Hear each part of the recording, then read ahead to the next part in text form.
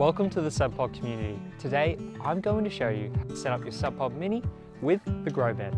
Here's what you'll need to get started. An assembled Subpod Mini, an assembled grow bed, a watering can, soil, roughly this amount.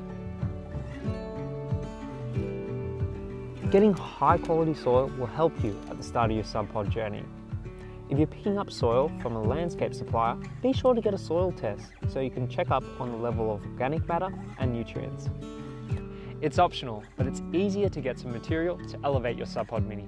You can use pavers, but I'm going to use 2 pieces of wood. It's also optional to use a level to make your Subpod Mini and garden bed nice and straight. And if you're planting out today, feel free to get some plants and some mulch to protect them. Location. It's time to pick a spot for your Subpod Grow garden bed.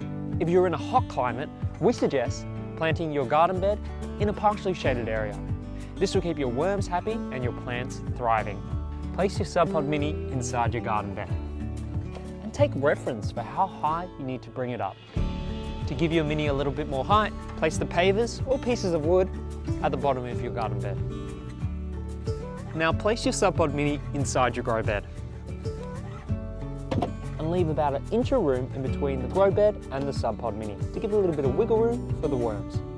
If you don't have enough height, place some soil underneath and compact it with a little bit of water. And to make sure everything's nice and straight, level out your Subpod Mini and your grow bed. As you're adding soil, water it down. This will help remove any air pockets and help settle it into place. It's important that these holes are covered up with soil. Otherwise, it's an invitation for insects to come in and lay eggs.